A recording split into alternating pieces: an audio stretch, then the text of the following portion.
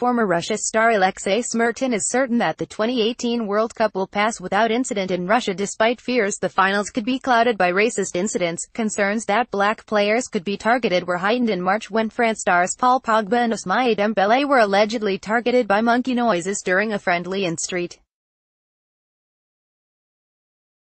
Petersburg. Yaya Toure is among those who have expressed their misgivings about possible discrimination, while Moscow club Spartak have also been censured in the last 12 months for similar offences aimed towards Liverpool youngster Bobby Adekanye.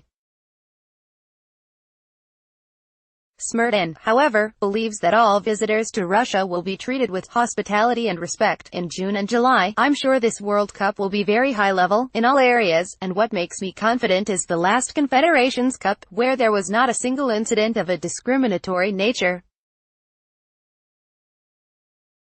The ex-Chelsea midfielder, who played 55 times for his country and who in 2009 was elected MP for the Altai region, explained to Goal, "In Russia, people know what hospitality and respect are, so come on, I invite you to come, you will see with your own eyes, don't make opinions based on rumors."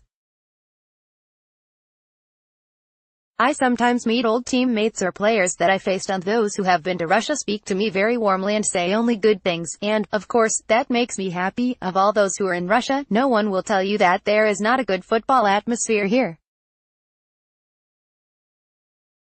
That's why I'm very optimistic for the World Cup. Smertin was appointed to the role of discrimination inspector for the World Cup in 2017, with the brief of cracking down on racist and other discriminatory incidents. He explained that a combination of surveillance and education has been utilized to try to eradicate the problem from Russia.